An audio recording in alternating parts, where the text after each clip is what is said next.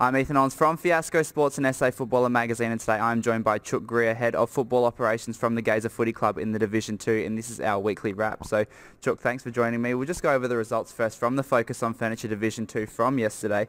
Foss Camden defeated Old Ignatians by 28. Henley defeated Sacred Heart Old Collegians by 45. Scotch Old Collegians defeated Pembroke Old Scholars by 25. Athelston defeated Broadview by 28, and Unley Mercedes Jets defeated your boys Gaza by 17. Not an ideal result by any means. How did you feel like the game played out from your perspective? Yeah, look, Ethan, the boys played extremely well. For 3 quarters, we thought we had their measure. In fact, we led at most quarters and probably dominated most of the play in all those quarters. But in the last quarter, they got away from us. They kicked us 7 goals to 2 in the last.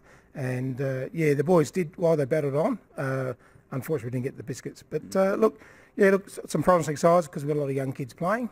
But Unley do look very good with some of their big, tall forwards, are very strong, and they do dominate inside their 50. Absolutely. So you were 14 points up at 3-quarter time, and then obviously they managed to have a good little surge in that 4th quarter. What would you put that down to? Yeah, look, when we looked at the numbers, they got the centre clearances. I think it was 6-1 in the last quarter, and they dominated that at the middle. And their inside 50s from those dominating centre clearances actually paid off with goals. So that's probably where they got it. They jumped us in the last quarter. They kicked 3 to 4 goals probably within 10 minutes, and then once they hit the front, they sort of held on. So yeah.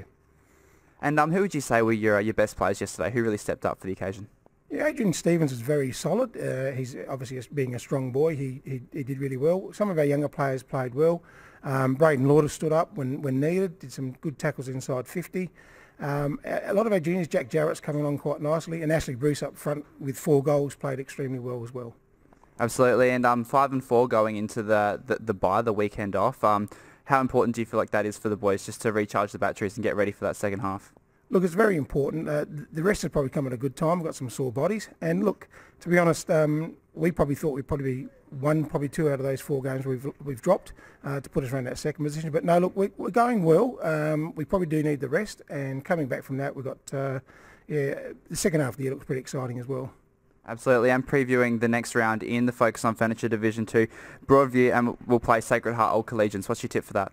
I think Sacred Heart may be just too strong. Unfortunately, I think Broadview, with the loss of a few of their players, their mainstay players, is probably not going to help them. But I think Sacred Heart. Pembroke and Athelston?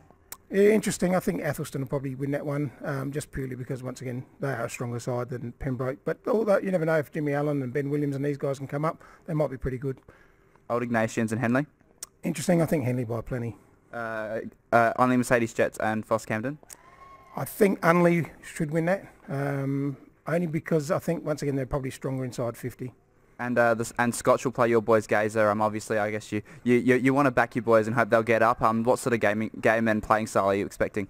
Yeah, look, I mean, we're playing up at Scotch, so it'll be interesting. It's a bit of a funny ground, that ground. But look, our boys should stand up. We do have 2 or 3 coming back in, which probably strengthen our side.